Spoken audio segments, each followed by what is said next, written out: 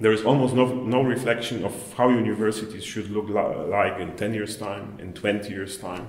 And we need a space for that. The human mind is characterized by a certain inertia. So once we stick to typical solutions, we tend to come back to them. The question is how to make it possible to think out of the box on a regular basis.